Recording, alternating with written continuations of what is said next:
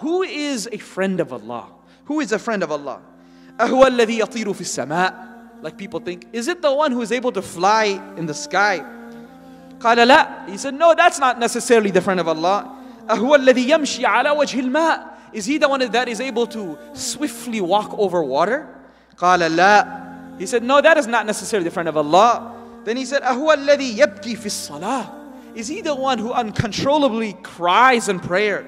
قَالَ لَا. No. Then he said, مَنْ هُوَ الْوَلِي. Then who is the friend of Allah subhanahu wa ta'ala? قال الذي تجده عند الأمر والنهي.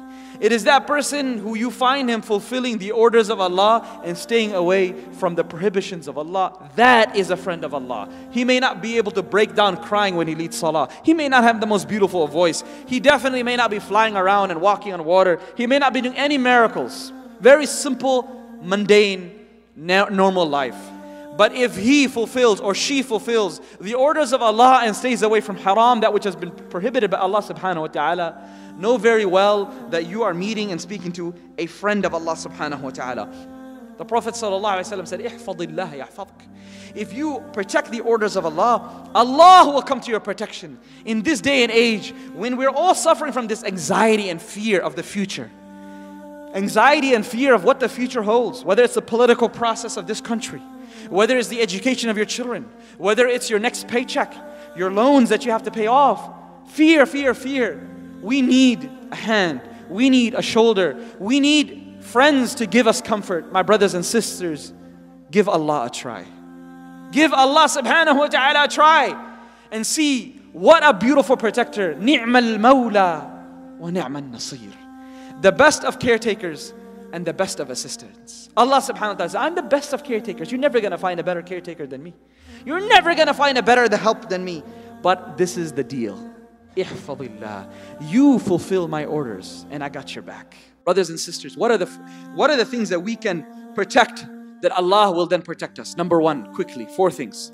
Allah says in the Quran, حافظوا, same word of hifz I'm using. حافظوا على الصلوات والصلاة الوسطى. Protect the salah. Protect the obligation of salah, and especially the middle salah of Salatul Asr, which becomes the most difficult. Look in our masjids. Salatul Asr will have the least number, correct? Salatul Asr will have the least number of people. So protect all, make sure you ensure you fulfill all the salahs and Salatul Asr. Number 1, that's something. Number 2, I'm using 4 statements of the Prophet ﷺ in the Quran in which hifz has been used, hifadha. First one was حافظوا على الصلاة, protect your salah. Number 2, وَلَا يُحَافِظُ عَلَى الْوُضُوءِ إِلَّا مُؤْمِن. The Prophet ﷺ said in hadith related by Ibn Majah that only a mu'min will protect and preserve his wudu. So a mu'min, when he leaves his masjid, he's in wudu. When he leaves his house, he's in a state of wudu. When he gets out of office, he's in a state of wudu. Even though it's not a time of a prayer. But he says, what happens, Allah forbid, if my car breaks down, I gotta pray. So I have to be in the state of wudu. Always he tries to stay in the state of wudu. This is the sign of iman. Number 3, the Prophet ﷺ said that وَحْفَظُوا أَيْمَانَكُمْ. I read the Surah Ma'idah, the Quran says, protect your promises and oaths. Preserve your promises and oaths. This is the 3rd thing that we are told that this is a sign of iman. Protect your salah, your wudu, and your promises and oaths. And lastly, protect the head and whatever's around it. Whatever is encompassing, the eyes, the ears, the tongue. And protect the stomach and whatever's around that. The heart on top, and the private parts, and of course the stomach itself. Meaning, make sure we don't eat haram, we don't look at haram, we don't listen haram, we don't speak haram. We make sure our private parts are protected and remain chaste. That is iman. If we can protect this last thing, what we said, our organs and limbs, number 1. And the other 3 were what? Salah, wudu, and our promises. This is inshallah guaranteeing us the protection of Allah subhanahu wa ta'ala. I pray to Almighty Allah that He grants all of us complete conviction in every verse of the Quran, every true hadith of the Prophet sallallahu alaihi wasallam. I ask Allah subhanahu wa ta'ala to grant us His protection. Allow us to remain under His protection.